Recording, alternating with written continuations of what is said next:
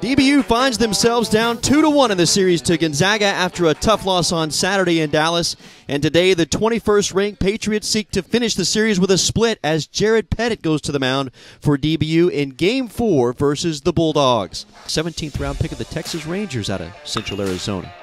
There's a fly ball cracked pretty well. The center field continuing to go back. Rady at the wall. Leafs, did he make that catch? Oh, my, he did. 3-2, he's not going. Here's a line drive into the alleyway in right center field. It's going to split him. Town to third, gets the red light. Lynn's in there with a double. Second and third, nobody out. Patriots are in business in the bottom of the first. Here's the first pitch, got a fastball, rips it into right field. It's going to score one at least. Town scores. Lynn stops at third, RBI single, Blaine Jones. Now the 0-2. And he struck him out swinging. Here's the 1-2 pitch from Pettit. Goes off speed, caught him looking for strike three. The payoff pitch, ground ball up the middle and into center field for a base hit. Benefield will score. Sosa easily gets to third base, and a two-strike RBI single. Now the 2-2 out of the stretch. There's career strikeout number 140. Keckley pauses, sets the 1-1, slow roller. This is going to be a tough play. Benefield ranges in, Fields throws across his body.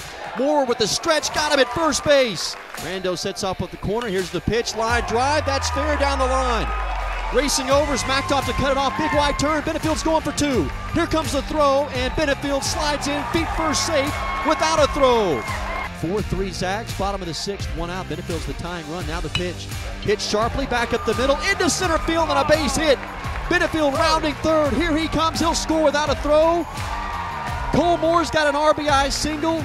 Let's start over, tied at 4, now in the bottom of the sixth. The 1-2 pitch, swing and a miss, got him swinging on the slider.